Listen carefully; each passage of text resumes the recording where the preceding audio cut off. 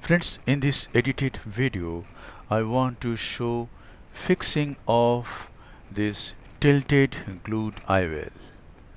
The upper part of the IOL has tilted backward. I want to fix that. This is 10O prolene suture with this straight needle. I have gone through the limbus at 8 o'clock.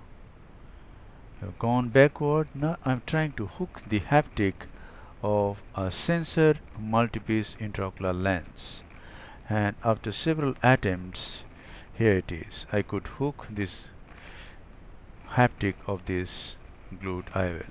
Now I take a 26 gauge needle, go through the limbus at around 11:30 o'clock, pierce the iris, go backward, and after several attempts I could thread the straight needle into the lumen of the 26 gauge needle and bring it out. And in this maneuver there was some bleeding from 12:30 o'clock. Now this is an incision at 9 o'clock. This is about a 2.2 millimeter incision.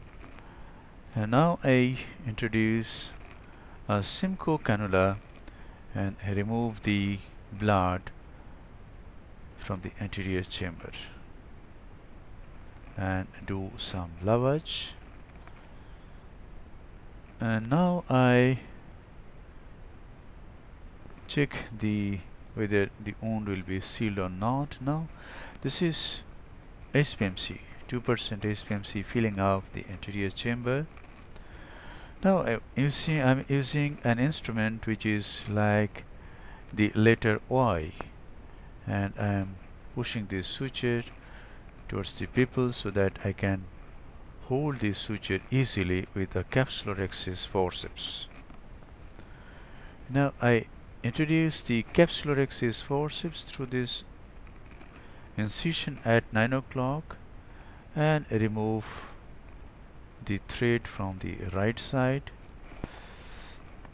and in this way I could see that the suture has nicely come out, but the other thread has to be pushed again forward to hold that. So I need the Y instrument again, push this thread towards the center of the pupil, and now I use the capsulorhexis forceps again, hold the thread and bring it out through this incision.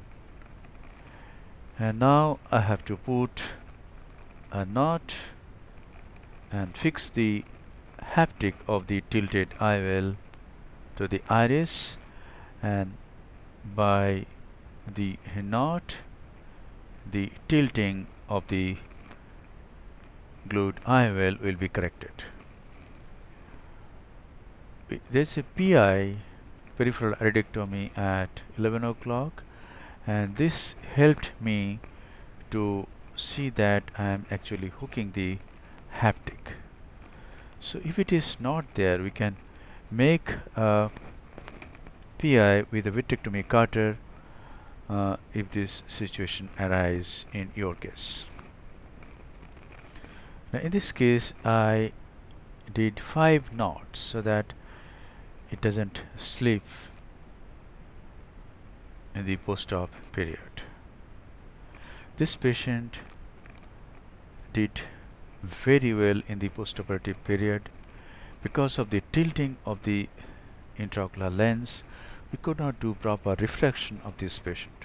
But after 1 week of this surgery, we could do a nice refraction, and with -1 diopter spherical with -1 diopter cylindrical power, this patient got back 6/12 vision, and it was a very satisfactory outcome. Yes, the haptic has been fixed to the iris. Now we have to remove the viscoelastic substance very nicely from the anterior chamber. Unless we remove the visco very nicely, there can be a rise of intraocular pressure. So we must devote some time at this last step. This very nice lavage of the anterior chamber should be done, and here it is. I'm forming the anterior chamber very nicely. Now I check the wound with a cotton tipped Johnson bar, and I find that there is no leakage, and I conclude the case. Thank you very much for your attention. Hope this video will help you sometime in your practice if this thing arises. Fixing of tilted glued IOL. If you just fix one haptic of the IOL, you can fix the glued IOL.